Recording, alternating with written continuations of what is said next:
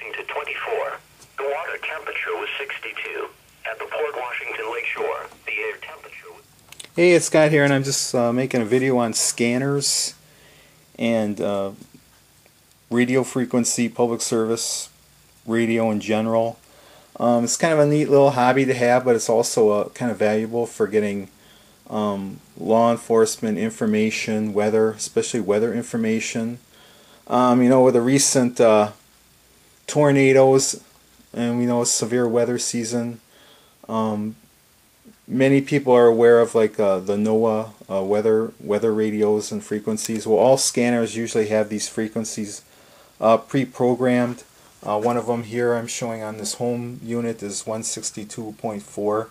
It's a pretty common frequency. This doesn't have to be an expensive proposition. A lot of times you can find the scanners like this one I found at Goodwill. I think I only paid like less than $10 for it. It came complete. It had the back of the set antenna. It also had the AC adapter. Everything for like 10 bucks.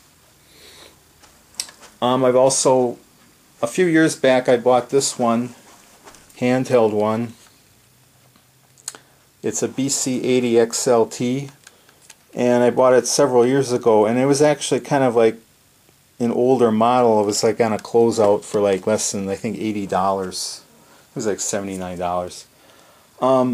Reason why I said this doesn't have to be expensive, you could go to like a Radio Shack or like an electronics, like a specialty store on the internet, and you'll have scanners like this, but you'll have like a zillion memories and things like that, and you'll end up paying $300-400. Well, you don't have to pay nearly that much. You can buy something like this for maybe like 50 bucks off of eBay or something, even less.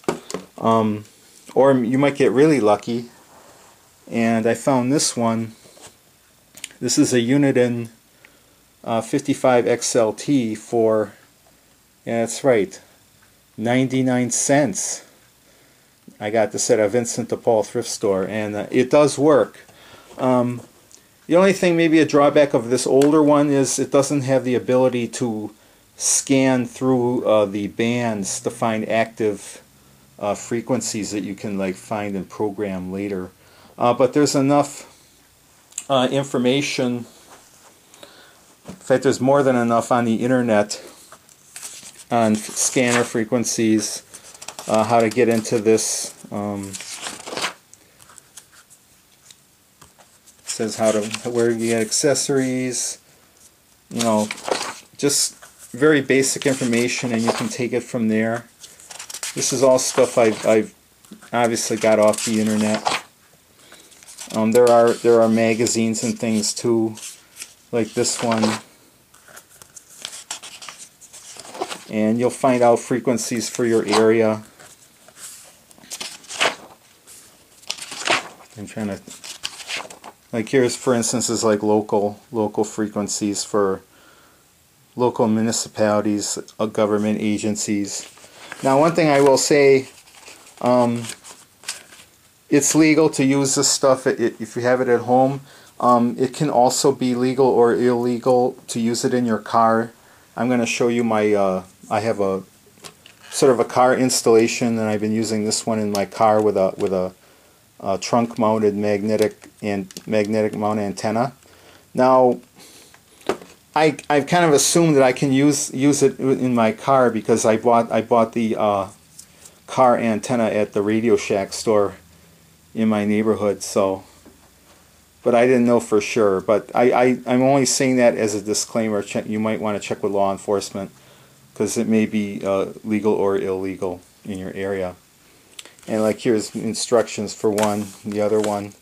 If you find that, like I said, if you find a radio like this, you can easily find instruction manual off the internet.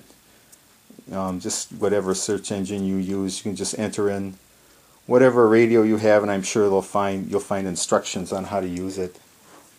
So let's go outside, and I'll show you my my car installation. Another little quick thing before I go outside.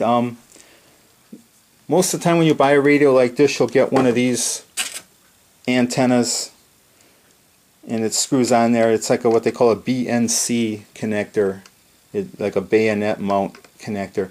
They call this kind of like the rubber ducky antenna, and it's a certain length, and it works moderately well for most bands and frequencies, but I would recommend, if you want the best performance from a handheld scanner, you could go to Radio Shack or another, like a radio specialty store, and you can get one of these telescoping antennas. And the reason why this works a lot better, you just change the length of it for whatever band or frequency, because different bands have different wavelengths. I'm not going to get too technical, but depending on whatever band, usually the length of the antenna, whatever the antenna will be, you can adjust it to the best performance or the best reception. And you can get one of these for about $20 or so. I got this one at Radio Shack. I think I paid less than $20 for it. Okay, we're outside by my car, and here's my scanner antenna. It has like two kind of loading coils, they call it. They kind of increase the power, I guess you'd say, the ability to receive signals. This is a receiving antenna only, it's not for transmitting.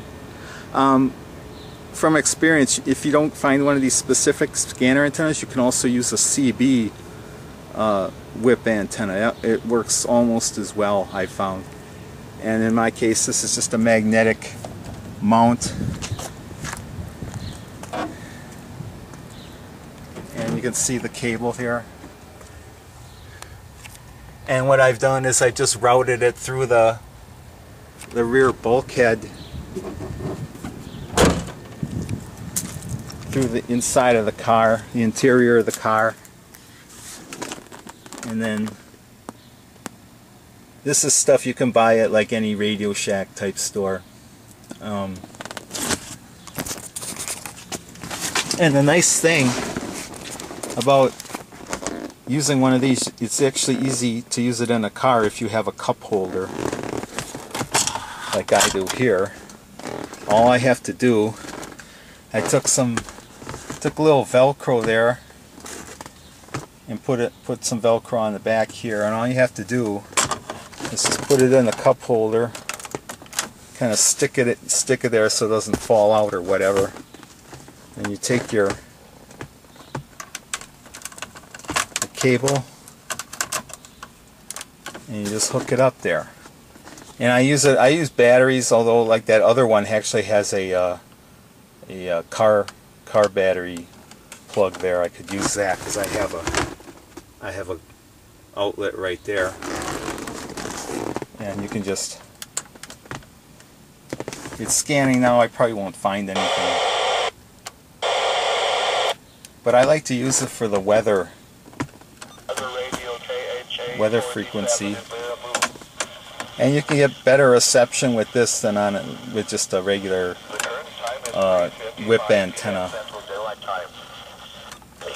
Lows in the mid-60s, clear. Highs in the upper 70s. Lows in the upper 10 miles an hour. Tuesday night, clear. I can get 4 or 5 different NOAA weather stations in my area, Mostly clear. and This is NOAA Weather Radio WWG19 in Janesville. With thunderstorms Monday afternoon into the evening. and like I said, might be something you might want to check out. And say if you find one cheap, this installation doesn't really cost you much money. And you know, something like this, if you're traveling out in the middle of nowhere and through, you know, severe weather or something comes through, you know, something like this it could even save your life. You know, it could be that important. So I thought I'd make this little video. I hope you got something out of it. And whatever you do, stay safe. And I'll see you later. Bye.